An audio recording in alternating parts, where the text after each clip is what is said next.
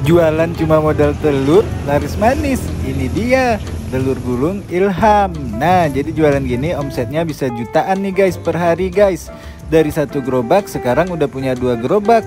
Daripada penasaran, yuk langsung kita lihat aja nih guys jualannya. Ini mie-nya nih bang ya, mie gulung berarti nih kan? Ada mie, ada cireng, ada sosis. Oh, banyak ya. Ini lagi nyobain yang mie-nya nih. Oh, ada telur juga. Cuma 1 gerobak. Oh, jadi nambah nih sekarang nih. Telur jadi saya goreng sendiri. Oh, khusus telur lah nih ya yang sini nih ya.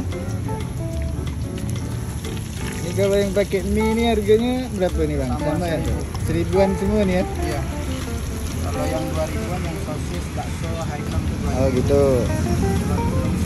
Telur gulung 1000. Ada cirengnya, ada mie-nya gak nih? Cirengnya boleh gak bang? Aku pesan 5 nih bang. Oh, ada yang pakai sosis gak nih? Ah, ini kan udah 5. Ini 5 bang. Ah, yang ini 5 gak nih bang? Yang sosis. Nah, jadi yang telur gulung biasanya 5 gak? Oh, digulung pakai telur bang ya? Oh. 1000-an semua nih bang ya?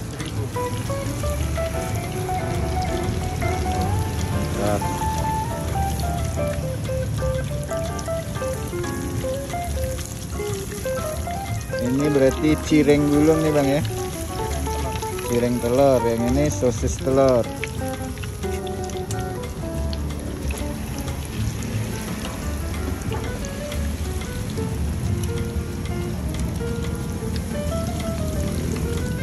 Berarti jual gini nih dari gerobak 1 udah sampai 2 dan nih sekarang nih bang ya.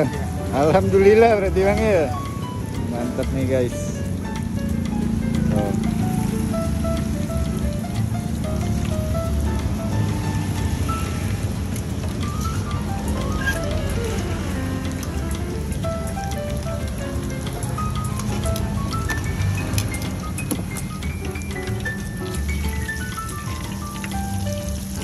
Ini yang telur gulung ayak nih bang ya.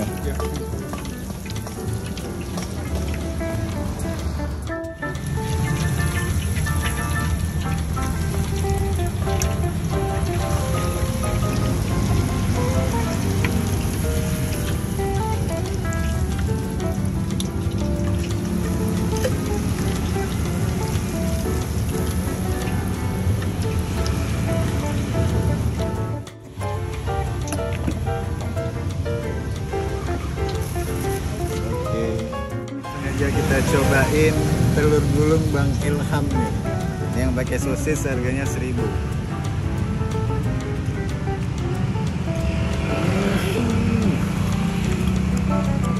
Beneran enak, mengingatkan di masa SD guys. Mantap. Jangan lupa ya, sampahnya jangan dibuang sembarangan guys kalau makan ginian guys. Kita cobain lagi yang telur gulung original nih guys.